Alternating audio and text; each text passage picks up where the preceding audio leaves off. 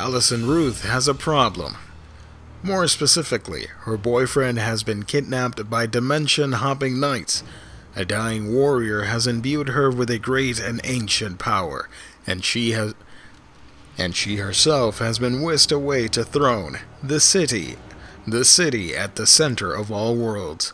Stranded in a bizarre land of nightmarish creatures, slang-talking devils, and kung fu angels, Allison must undertake an epic quest to save her boyfriend from the clutches of the 7 evil god kings that rule the multiverse.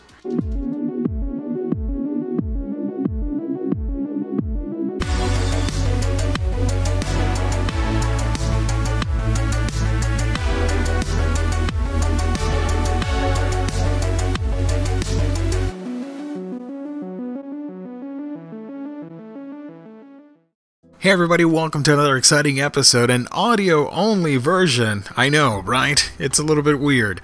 Another installment of A Week in Geekdom. My name is Giovannie Menendez, and welcome to another video, and today I'm going to be talking about the series Kill 6 Billion Demons. I first stumbled upon this thanks to a former intern at work that recommended it to me. He was huge on webcomics. I myself prefer printed comics. I don't like to read on computer screens or tablets that much.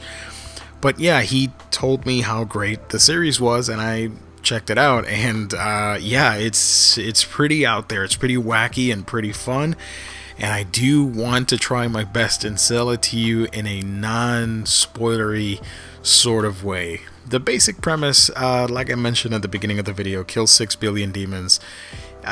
You know, it tackles the multiverse, and I'm a huge fan of that stuff. I love the idea of multiple realities, of multiple versions of oneself and all that stuff. That's always intrigued me, and my favorite science fiction stuff has always dealt with the concept. So yeah, right out of the gate, I'm a huge fan of it.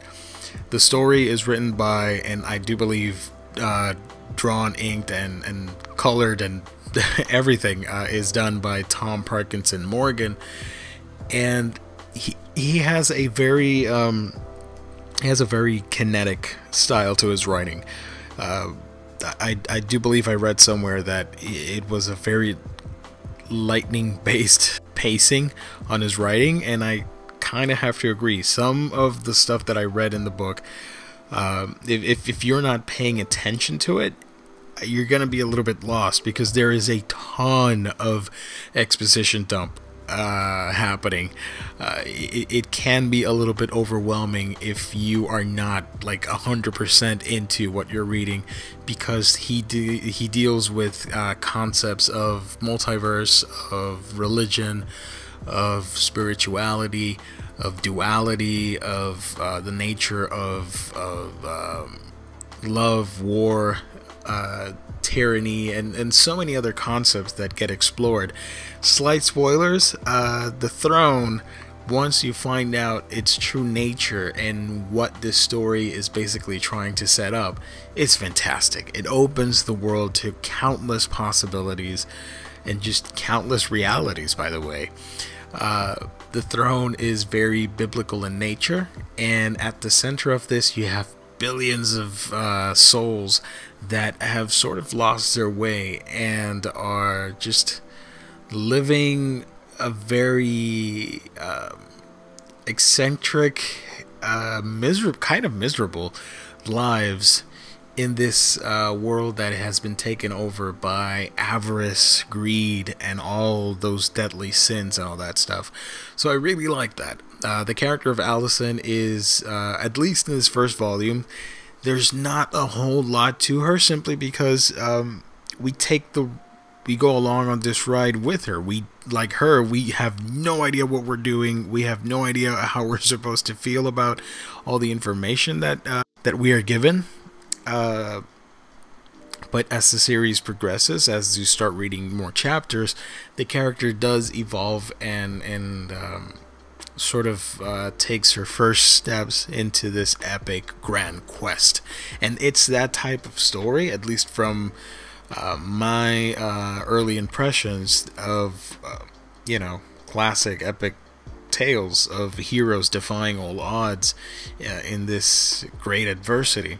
I love that smart twist of having her be the hero of the story, having to save the boyfriend. It's usually the damsel in distress and all that stuff. So I really appreciated that, and I cannot wait to see the character evolve.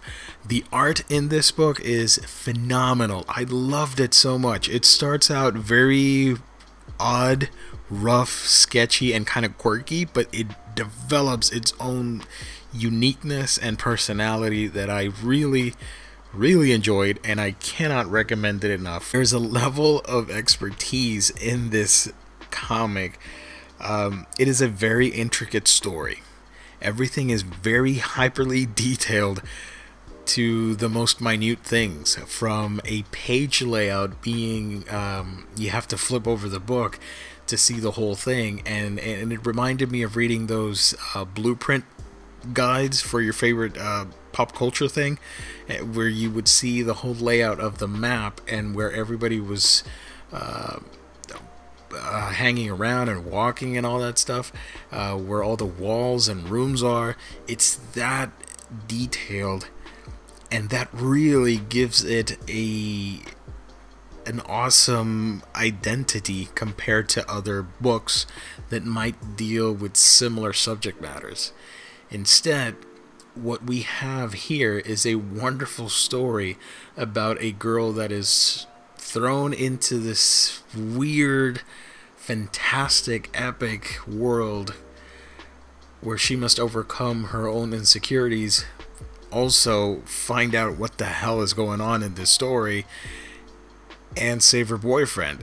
All the while, get bombarded with crazy characters with amazing character design work, by the way, and just a wonderful sense of epic storytelling. I cannot recommend this book enough. If you like all the stuff that I've mentioned, then it's a no-brainer that you got to check it out. Now, the first volume can be a little bit slow if you are not accustomed to so much world building, as we like to call it, because there is a ton of information being thrown at you. There are actual texts that read like you're checking out a passage from the Bible, in that style, with the verses and stuff. But for the most part, it's very easy to follow through, and you're gonna have fun, and you're gonna have a fun time regardless. I do recommend it, and I do think it's pretty special. It's a pretty special title, in my honest opinion. Like I mentioned a little while ago, the character designs are fantastic. White Chain and all the other weird, crazy monsters and humans and demons and all that stuff. It's very awesome to see this level of creativity in an independent title, and I do think if you give it a shot, you will be entertained by all the crazy hijinks. So yeah, Kill 6 Billion Demons. Have you read it? Let me know down below. And if not, recommend me some multiverse inspired comic books. I'm always up for reading those.